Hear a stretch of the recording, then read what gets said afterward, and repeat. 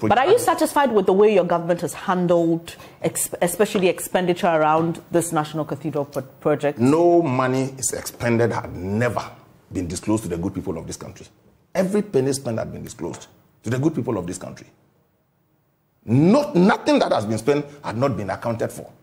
Look, as I sit here, the continuous delay of the project will even increase the pricing of it. And that's where, for me, I'm worried about.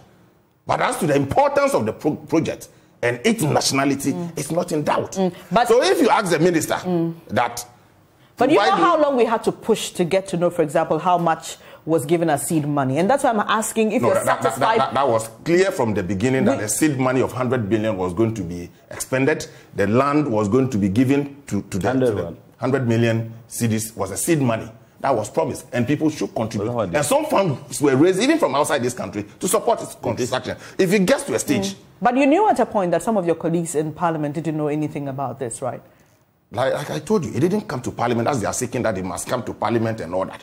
This is not an international contract that ought to have come to Parliament. Yes, it's true, that matter has been dealt with. Okay. Yes, it's been dealt with. Okay. It is not an international agreement that's supposed to come to Parliament for it. Look, so let's quickly wrap up the National Cathedral. There are other issues to discuss. Yes, we'll discuss them. But so clearly, when people make it look like it's Akufo-Addo's project, are you saying when President Akufo-Addo is leaving in 2 years, he will take the cathedral away?